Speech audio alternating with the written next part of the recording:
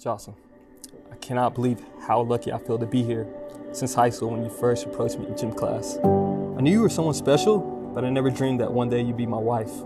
From the moment to this day, our journey together has been filled with love, laughter, and countless cherished memories.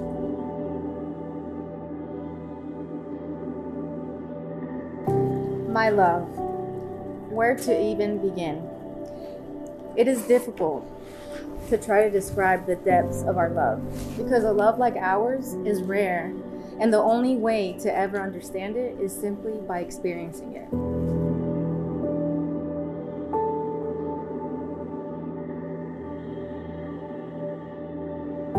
Who would have thought that I would be standing here at the altar getting ready to marry my high school crush from chemistry class?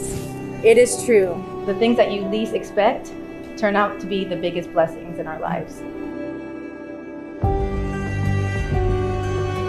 Well, I'm Pastor Thomas, and this is my beautiful wife, Pastor Joycelyn, and we want to welcome you to the celebratory union between this man and this woman in holy matrimony.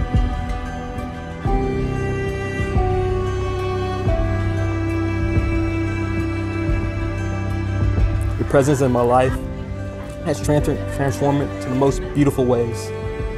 I love how even in the face of adversity, you always have this remarkable ability to make the best out of a bad situation and turning challenges into opportunities for us to grow stronger together.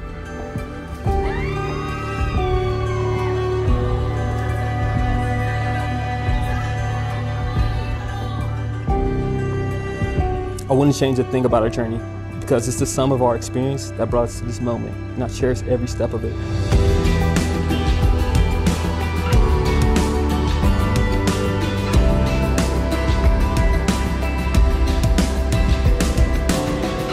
We grew up together, and our journey has shown me how beautiful it has been to evolve with your very best friend. You quickly became a safe and familiar place, a place that feels like home.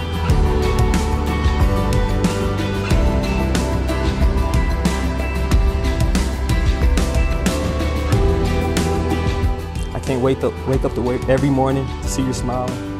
But what I'm most excited about is sharing this responsibility and the joy of raising a family with you, knowing that our love will be a strong foundation where our kids will build their dreams. I now pronounce you husband and wife. You may now kiss your bride. You're my greatest love, my best friend, and my future. And with you, I found my soul's true companion. And I promise to always love you with the rest of my heart. I love you today, I love you yesterday, and I love you for the rest of our tomorrows.